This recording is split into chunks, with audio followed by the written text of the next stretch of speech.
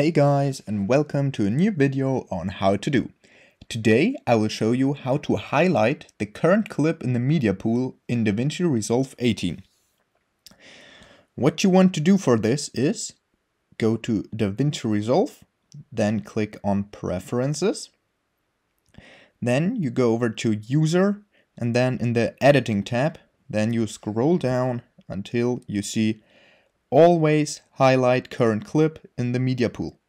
Just enable this and click on Save. And now if you click your clip, you can see on the left it is also shown, and that's it. Okay, that was a little hack on how to highlight the current clip in the media pool in DaVinci Resolve 18. If you enjoyed the video, please like and subscribe to stay tuned for more how to do videos. If you have a video suggestion, just let me know down in the comments. See you guys soon.